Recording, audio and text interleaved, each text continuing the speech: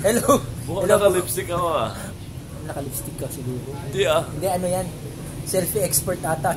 Cellphone na. Naka-beauty. Naka-beauty face ba? Beauty face.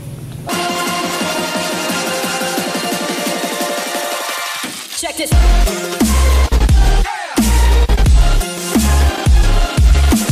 Teka, magsi-cheesecake tayo, di ba? Cheesecake muna tayo bago ng session. Uy, salamat. Oo. Ay, first time ko dito. Cheesecake.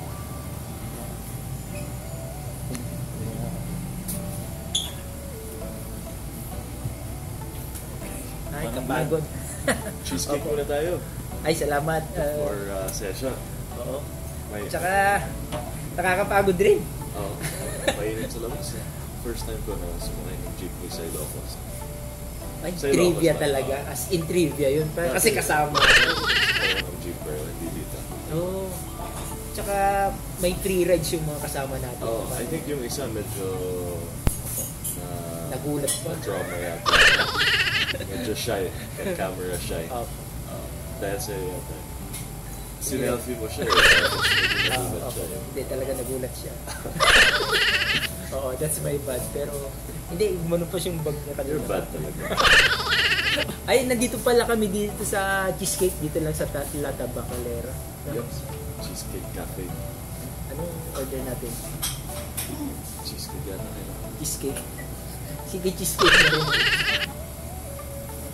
Ikaw, anong plano mo for Valentine's? Ako po, kasama ko lang yung family ko. And then, makalalabas lang kami sa isang restaurant. Saan? Siguro, pinabala ko dyan sa Rob. Tapos kakain lang kami. Kayo po, paano mo siya i-celebrate? Ano po meron? Kasama ka yata ron sa i-auction. Oo. Singles. Oo, yung mga may pawn shop. Opo. Yeah, pero I think dun sa concert, I Love Ilocos Norte concert tayo, diba? Sa 14. So, sana we'll see everyone there. Hindi ko alam kung gagawin sa akin doon. Pero game ako. Parang may gusto ka sanang i-share kanina about sa Valentine's. Yeah, I guess siguro dahil love month nga. Siguro most people know about the love story ng lola ko, diba? Ang lola ko, si Ferdinand and Ronaldo, of course, or si Ferdy and Melody. Actually, naging viral po yan. Diba may movie pa, diba? Oo. Tugtog dun sa love story nila.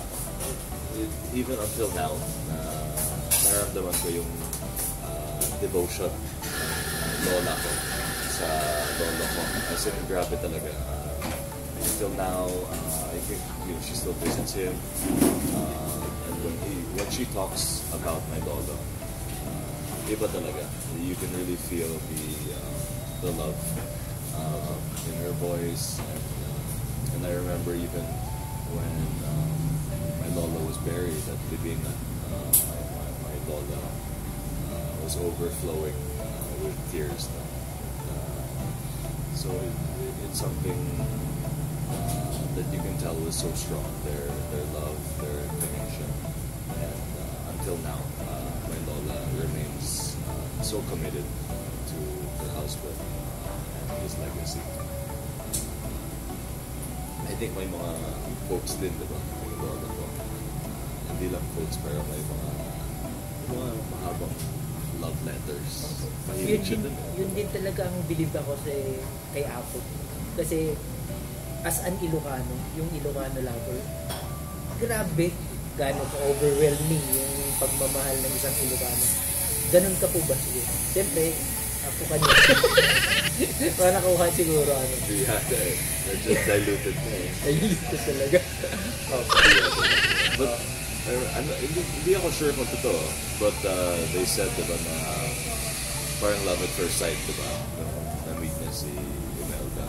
And then, doon yata sa Congress, diba? Doon sa session. Medyo may breakdown kasi budget hearing yata. So, parang all night into the morning, nandun sila. And then, when he met Imelda, I'm not sure if it was what I heard, the rumor was that one of the first things he said to her was, I'm I'm gonna be president of the Philippines and I want you to be my first lady.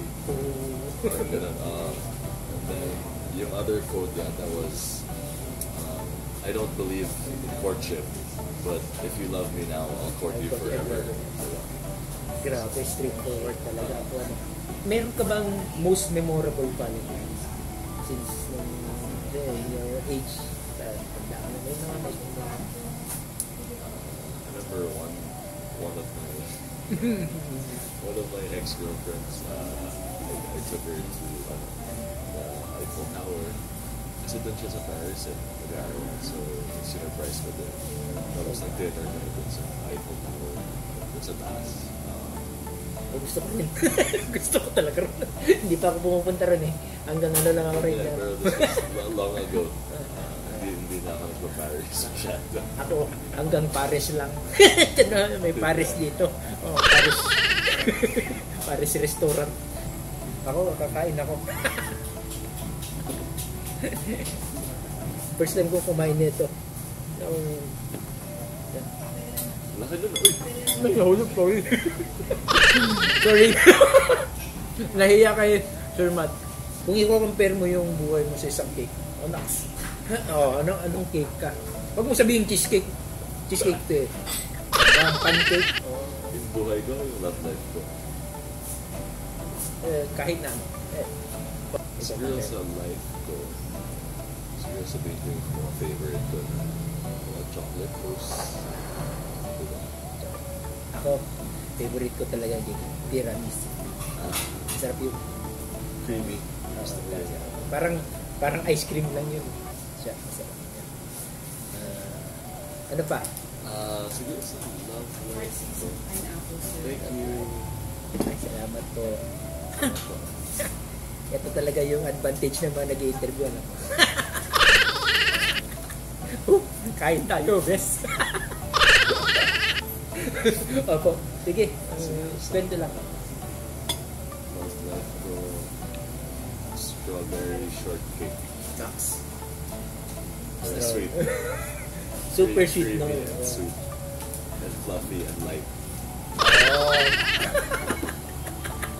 Chill lang, chill. Ikaw? Siguro, ano lang siya. Yema. Yema cake. Alam mo yung sweet, pero kung minsan na nagkakasuyan, di ba? Minsan gano'n. Tapos, after a while, ay, masarap ulit siya. I-rep mo lang. Yun po. Mag-ano ba tayo? Youth counseling ba tayo dito? Pwede. Kayo po. Anong may sasuggest mo? Siguro, masasabi ko lang, use your head as well as your heart.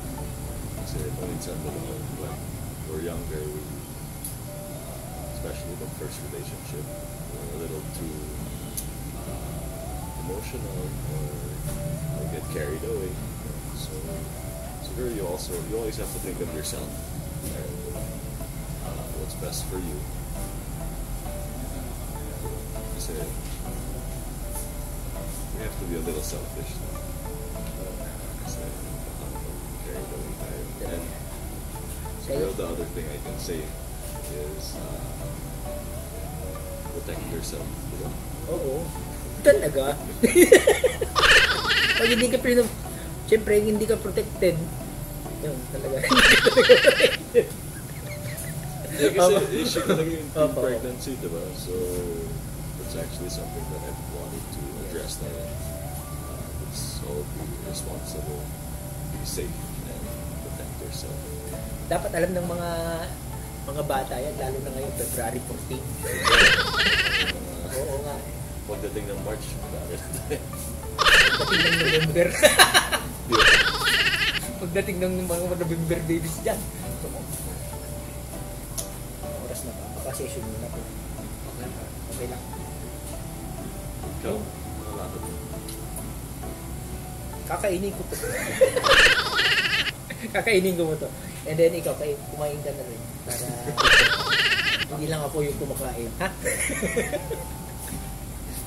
Kailan na-try ko. Masarap dito sa cheesecake. Ayan si Sir Matt, na-share niya yung mga i-share niya lahat yung mga ano ba yung mga advices niya sa mga bata, sa mga experiences niya sa mga Valentines, sa mga susunod na mga videos tsaka vlog pala ni Sir Matt. I-like niyo, share niyo, and mag-comment na rin po kayo doon. Diyan po nagtatapos ang ano ba itong vlog? Matt vlog? Wala pang name? Hayaan nyo na lang, pag-iisipan muna namin ng vlog ni Sir Matt. next episode na lang po. Salamat. Thank you very much. Happy Valentine's. Happy Valentine's po. Check this.